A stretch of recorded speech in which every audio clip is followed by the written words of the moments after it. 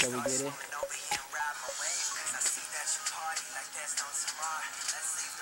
What's going on, YouTube? I'm here to do y'all another tutorial using the Rimmel Quad in afternoon tea. And I love this quad. It is very well worth the price. I think it was about $3 or $4 at Walmart. So you can probably find any local drugstore or wherever. But this is the look. And I hope you guys like it and keep watching, and I'll show y'all how to get this. Okay, first things first, like I do in all my videos, I just go ahead and prime my eye. Use any primer you wish. I'll go ahead and just fill my eyebrows, and I use the e.l.f. eyebrow kit. First thing I'm going to do is take the NYX or NYX Milk Jumbo Pencil. I'm just going to go ahead and just go ahead and color in your eyes. Just a little bit. I just feel like such a big kid just playing around in this. And you just take your finger and work it all up. All the way up to your brow bone. And this will make any shadow pop. And it also helps the shadow stick. And I use a light touch because you don't want to push down too hard and smear your foundation.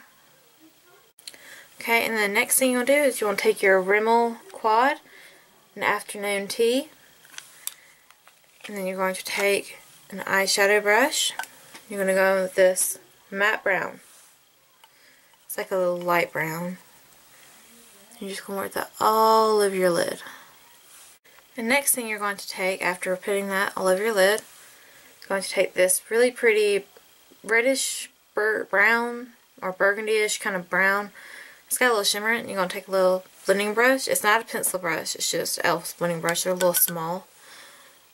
And then I like to work it starting from the outer corner in little circular motions in.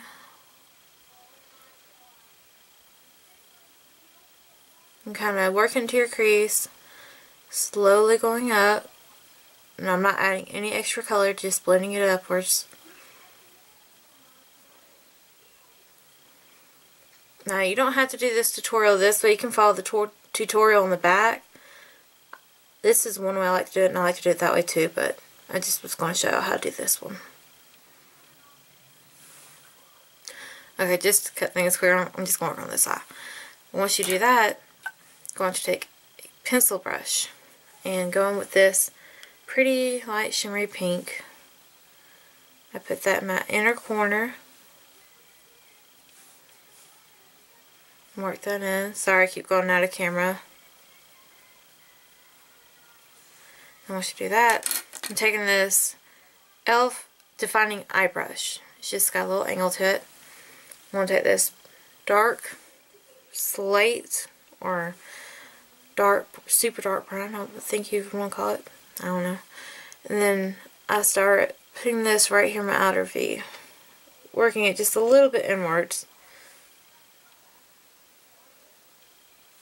Okay, then once you have that done and worked in as much as you wish, I keep it just right up to about right here, and how I got to get that gradient color.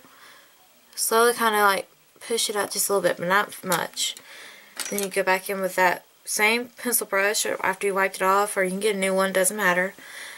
I want to take a little bit more of that dark color, kind of smoke it out down near here, near your lower lash line.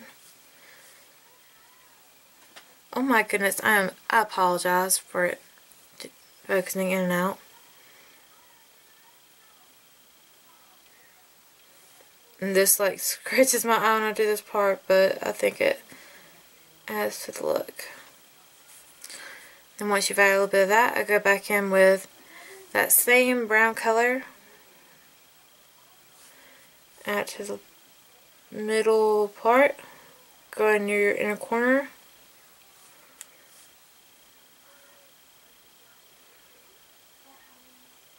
And kind of blend in with that dark slate color.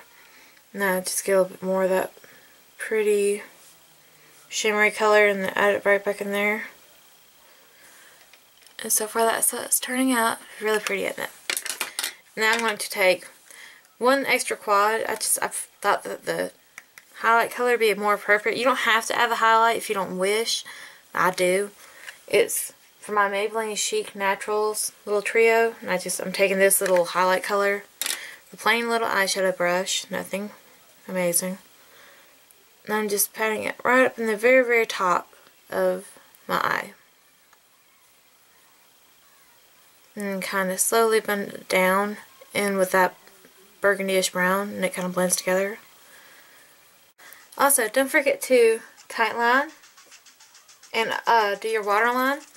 Well, for my tightline, I'm going to be using the Revlon Color Stay. Well, there you go. And it's just in black. I want to do that to make my lashes look bigger and fuller. And I'm using the Physicians Formula. It's upside down.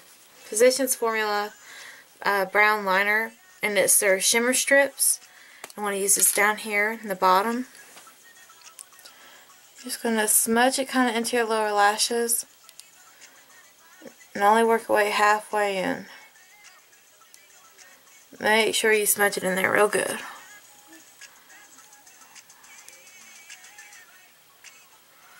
Alright, see how pretty that looks?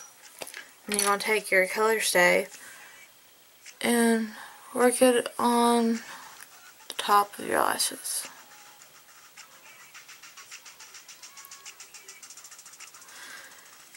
And see how much fuller they look at the base. And you can add a little more if you wish. I'm going to. And I would do my eyeliner, but I really messed up from trying to focus in here or back on there. I have to get really up close and personal. But do that to your eyes and add your mascara. And I like to use that Berry Mascara right here just on the inner corner and then black on the outside.